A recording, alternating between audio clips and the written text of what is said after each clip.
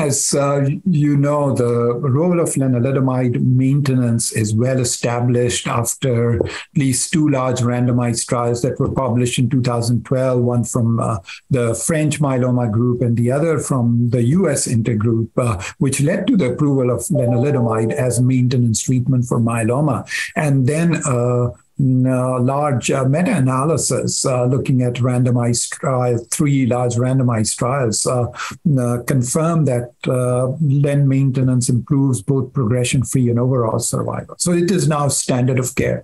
But there is still this concern. There is still this understanding that it may perhaps not be enough for patients who have high-risk chromosomal abnormalities. Another unanswered question: what's the duration of maintenance? The current trend, at least in the US, is continue maintenance till progression. But are there patients that we are over-treating? Can we stop maintenance? So those were some of the things that we thought we would answer, we would try to answer or address from the database. So patients who received single-agent maintenance, which is the standard now, and we had about 1,200 patients who received single-agent lenalidomide as maintenance treatment.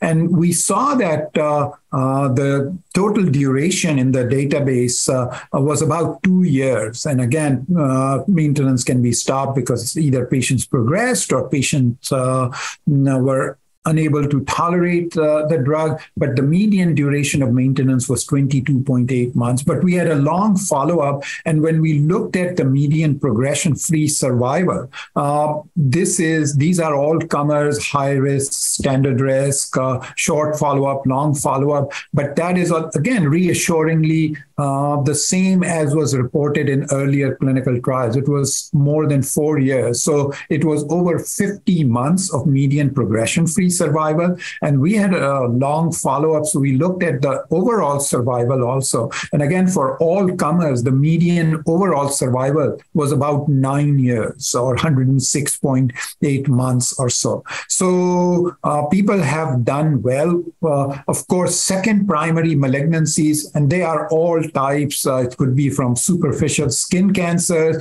to secondary hematologic malignancies like myelodysplastic syndrome and AML. Overall, it was about 9%, but most of those were solid tumors and most of those were localized superficial skin cancers. So that is another thing. One other thing that we were able to show again is that lenalidomide maintenance improves progression-free survival, and it is consistent with other trials. But patients with high-risk chromosomal abnormalities, 414, translocation 414, translocation 1416, deletion 17p, or 1q amplification, those patients did not get as much benefit from lenalidomide alone as maintenance treatment. So again, we and others have used this trend of using two drugs, especially trying to incorporate either a proteasome inhibitor or an anti-CD38 antibody as maintenance for high risk. So again, the bottom line from this study was maintenance works. Of course, it has side effects, but it can be given for extended period of time. Second primary malignancies are an issue and should be carefully watched. And then patients who have high-risk cytogenetics perhaps need more than lenalidomide alone as maintenance.